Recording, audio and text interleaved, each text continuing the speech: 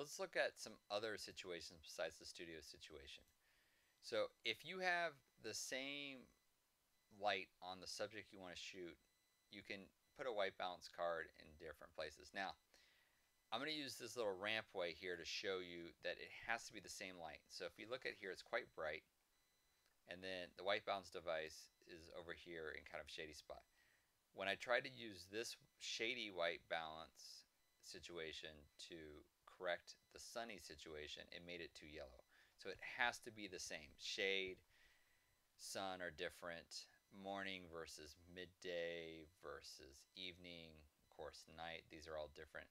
Inside versus outside, everything's different. So it has to be the same situation. So if I am concerned about this shady area here that on number 13, then my white balance device needs to be in that same situation. So here's my white balance device.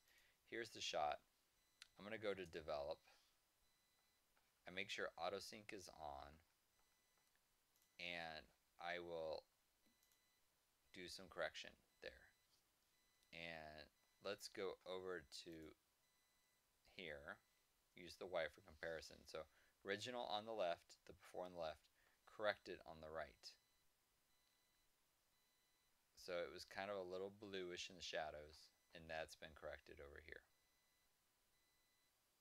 So now let's go back to G, and let's say I'm more concerned about the metal pole here. Well, if I'm more concerned about the metal pole, I need to have this white balance here with the reflected area of the light. So I'm going to do kind of the same thing again. I'll hit develop. So this time I'm going to do a white balance correction based on that card. Let me hit the other view here and hit the Y. So here's the original. Here's this one here. So there might actually be a situation where I want to do one based on the sunny part, one based on the shadow. That would help me out there. The key thing in this is making sure your white balance device is in the lighting situation you want to do.